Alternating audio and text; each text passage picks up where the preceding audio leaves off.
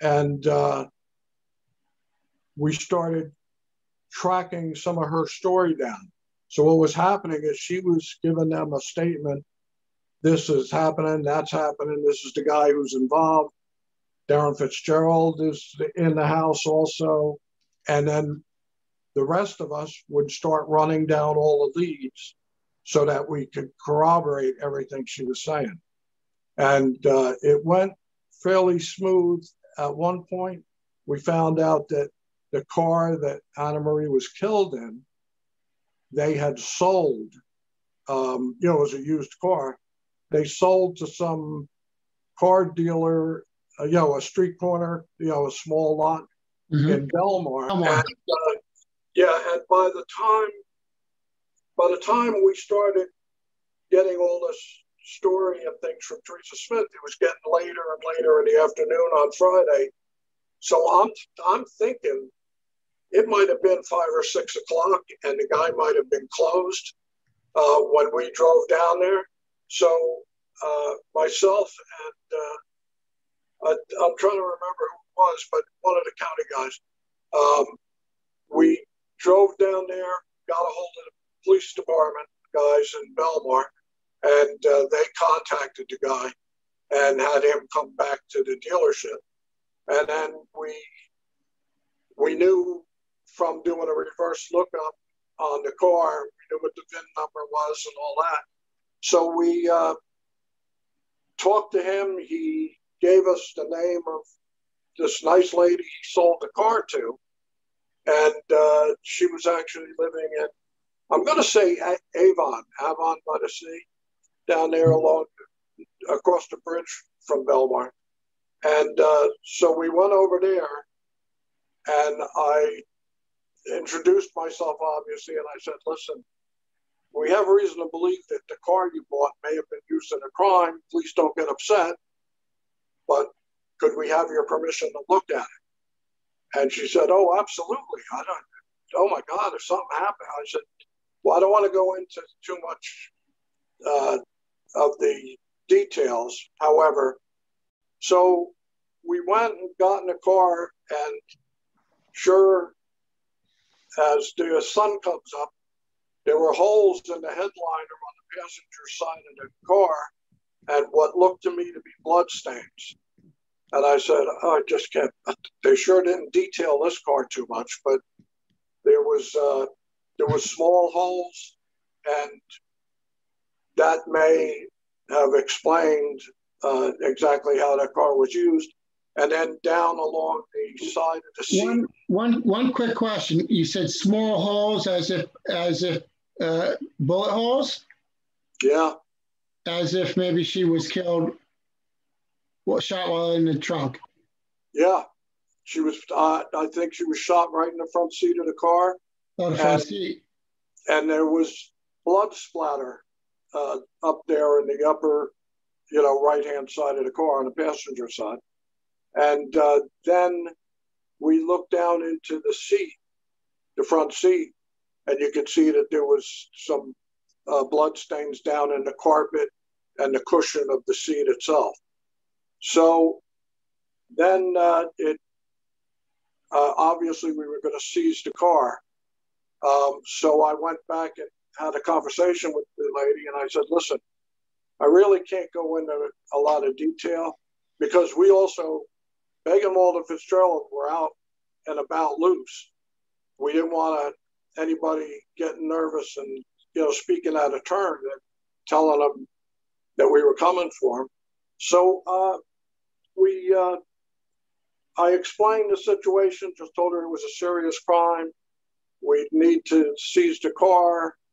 We'd certainly give her a receipt for it and things like that. And she says, it's a shame. It was a good car. It actually ran pretty well. And I said, listen, do you mind if I use your phone? Of course, this was before cell phones. And I called my headquarters, Ocean Township, and got Al Lair on the phone. Now, if I just anecdotally, Al Lair, when he became prosecutor, started a narcotics strike force in 1979. And it's actually still operating to this day. I was one of the first officers that was assigned to that. The money is ready. If you'll please tell me where you want us to take it, we'll take it. Shortly? Shortly? You want us...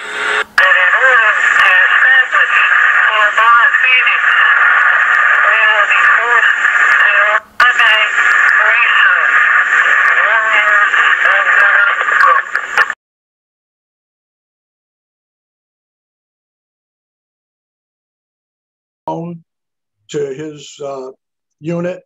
And so he and I not only knew each other, I worked with him on a lot of cases. And I also did a lot of the evidence when we do narcotics raids and things like that. So he knew I knew how to cross my T's and dot my I's. He said, listen, what's the deal? I said, Al, we got to take the car. I know that. And it's got evidentiary value, no doubt about it. I said, I just feel, bad. Can we help this lady somehow? I mean, this was her only means. He says, I'll tell you what, buy the car from her. I said, what? He says, buy it. I said, well, yeah, because if we buy it, then it's yours. And I bet you'll give me permission to conduct a search on it. I said, that kind of sews it up pretty neatly. Yeah. So that's what I did. I asked, I knew how much she paid for it. And we made sure that she had a little something to maybe rent a car for a couple of days and then get a check from the county for the car. So that was done. Actually, she signed the title over while I was there, and I brought it back with me along with the car. And we bought the car back and put it in our Sally port in the police headquarters and started going over it with a fine-tooth comb. And that took us right up to the point where we were just about ready to go and execute a search warrant on Biegenwald's house, arrest him, arrest Fitzgerald, because the story we got, he was involved in this. We knew about that they had a secret room in there, and that there was a lot of other weapons and things. So we worked well into the night, and it was probably 2, 3 o'clock in the morning when we finally ended up executing that warrant. We had everything organized in teams. I was not only going to do the search and thing, but I was myself, Ken Kennedy, who played the part of a criminal who was breaking into Biegenwald's car. That's how we lured him out of the house. Mike Dowling, John Kula, we were all part of like the arrest team. So when we got a hold of Biegenwald, we were going to pounce on him and drag him down and take him away from the house, which happened. And that went off without a hitch, thank God, because once we got into his house and also into Fitzgerald's, Fitzgerald was nowhere to be seen, and his girlfriend said he left. But we had been kind of sitting on the place for a bit, so we didn't see anybody leave. And we knew about this secret room, and myself and a couple other people had gone into the house because Biegenwald had been taken away by John Kula, drove him down to Asbury headquarters, and Gary Weary, who was the detective captain from Asbury. We leaning up against the wall that adjoined this room that was secreted with a full-length mirror. I could hear something, and other people could, inside. So we made some exclamatory statements about what might happen if he didn't give up. And after a couple of seconds, he said, I give up, forget it. And he started opening the mirror. We grabbed it and grabbed him by the arms and pulled him out.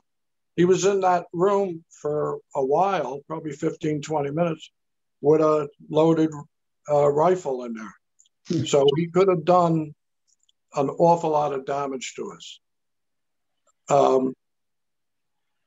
I don't know if you want me to just keep on rolling, but we found out about Biegenwald had actually cut a hole in the floor of the living room of the apartment he was using and put a bedroom down in the basement.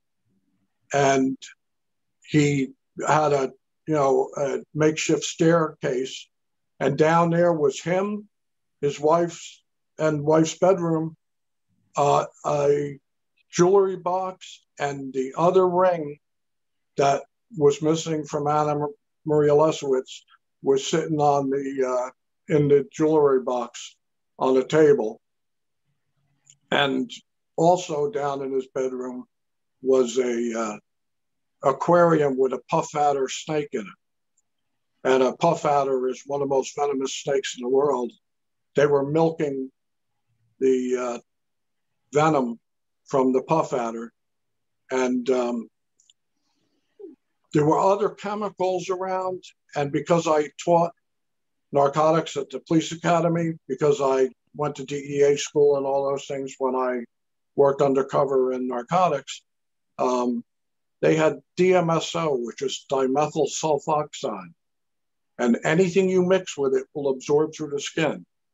And I found a notebook later that spoke of the snake venom, DMSO, and payphones. And apparently, these guys were going to paint earpieces on payphones with the snake venom, with the DMSO. And I'm going to guess, watch people keel over, because the venom is very fast acting and very deadly. So some of the things were just, I spent 13 hours in that house searching it. And that was both of their apartments. And we used our heads because it was good police procedure.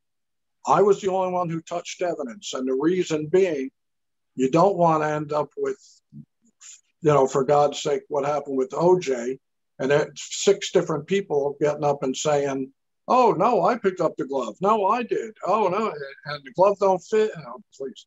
So we always did it. And when I worked on loan at the prosecutor's office, same way. One person handled the evidence. People can help search, but they don't touch anything. If they see something, they come and tell you, and you go and properly log it, tag it, and bag it, and things like that. The murder weapon that Anna Marie was killed with was a Beretta Minx 22 short auto-loading pistol. The thing that was important about that is that thing would only chamber a 22 short round. And if you remember, I know you do, but maybe the people who are listening or watching, the 22 shorts were very popular in what they called gallery guns. You go down to the boardwalk in the days when they let you actually shoot something real. And those, not a high-powered round at all, doesn't make a hell of a lot of racket, but is very functional. So what we did, the gun and another 22, Harriet Richardson, I think it was, were wrapped up in a towel that stunk of cleaning fluid underneath Fitzgerald's bed. And he seemed, looking around, he seemed like he was to tidy her up or make sure this has got oil on it, that kind of thing. So the weapon was found there. Later on in the trial, the guys before we testified in front of the judge and jury were saying, oh, this is a problem. The gun was, and they're going to say Fitzgerald did it, and it wasn't Biegenwald, even though we had, a lot of information about that. And when they were talking about it, the morning I happened to be coming to testify, I said, well, wait a minute. He had the gun. He didn't have any ammo. And I said, well, he had lots of ammo. I said, he had plenty of 22 long rifle, some 22 Magnums. They were making those little guns out of lighters, the Bic lighter guns. which I'm sure you have photos of and things. Yeah. Oh, look what we got. There it is. The 22 shorts, though, nobody had, except they were in Biegenwald's bedroom right behind the headboard of his bed.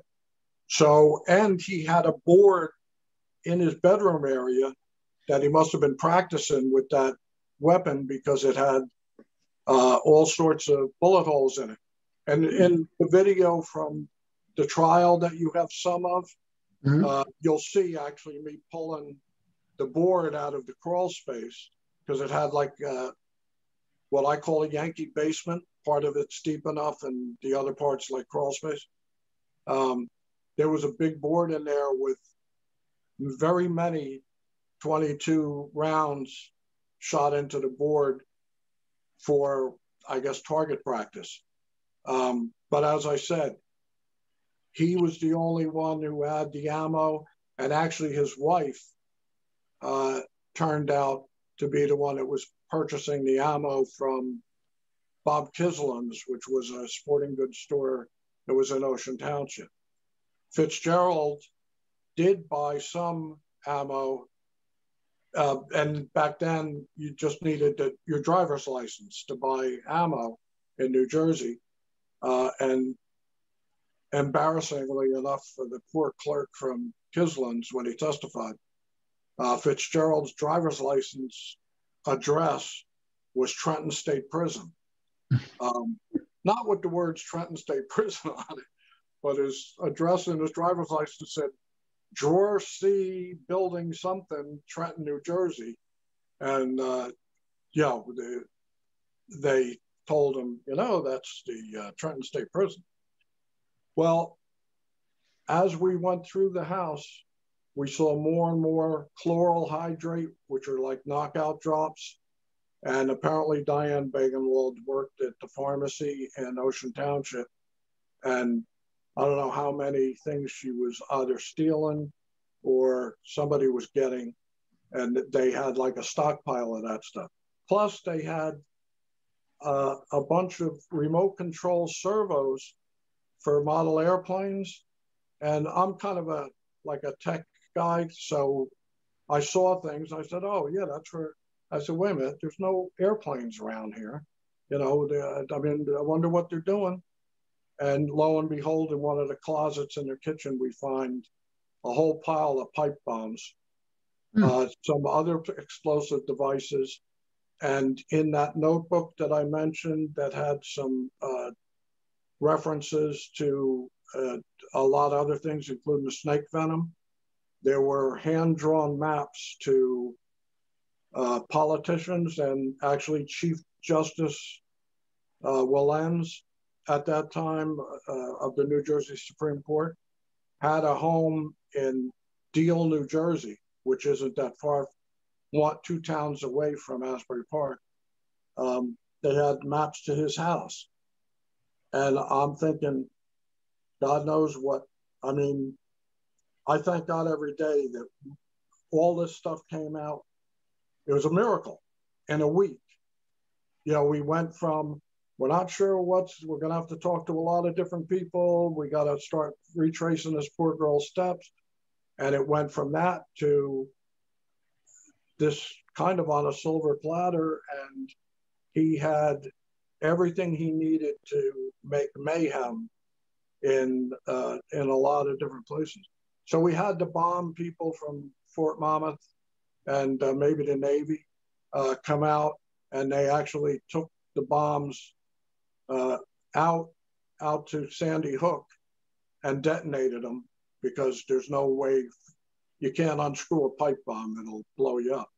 How many do you think there were? I'm gonna say 15, because that's the number that's just jumping in my head. I'll be honest, John, one of the things I didn't do, obviously I made the return on the search warrant, the inventory for the return to the judge of the search warrant. The search warrant actually was drawn up by Billy Lucia. So I gave him the inventory. I never made a copy of it, and it wasn't, to me at that time, important because everything was going, in the same place out at the prosecutor's office vault. But afterwards I say, gee, you know what? I should have saved that, because I always wondered some of the items that we talked about. There was a audio tape in there of them talking to Biegenwald's father, and it almost sounded like I know he was very ill, almost like nursing home care, and he stayed with them in the Asbury Park for a while. And it almost sounded like, I don't know if they were, I'm not going to say torture, but they were certainly goading him in the thing. So, and there were other conversations on the tape. And Al Lair and I sat down there and listened to a little bit of it. And he said, seize that, make sure it can't be erased. And I'm going to be, listening to that later. But as it turned out, once we got everybody down to Asbury's headquarters, now we find out through the preponderance of evidence that Anna Marie was actually killed in Asbury. They drove her over to Ocean to dump her body. They tried to dig a hole in that field that I mentioned behind Burger King, but because that motel was still under there, that's what kept them from digging a hole. And I'll be honest, if they had been able to dig a hole, we might still be wondering what happened to poor Anna Marie Leswitz. It just, like I said, everything happens for a reason. It sure did in this case. And we obviously, after that, it was basically Asbury's murder case. The county was involved with it. We went back and did our processing back in Ocean, report writing and everything like that. But at that point, there was no reason for me to keep involved. I knew there were other victims they were talking about. And that's why it was so important to document all those things about the weapons and things, because Fitzgerald had a lot of weapons with silencers on them, that they were homemade silencers. And there was a murder of Billy Ward, which I testified in 2 trials. The first one was Anna Marie Leswitz, and that's depicted in the picture in the background here, where I'm going over the map of the house. And then Billy Ward was the next case, and they got a venue change. So we went down to Mount Holly to do that case. But other than myself, there weren't a lot of other people testifying, because everything was pretty much sewn up with statements. We had all the players, and Fitzgerald's had rolled over at that point.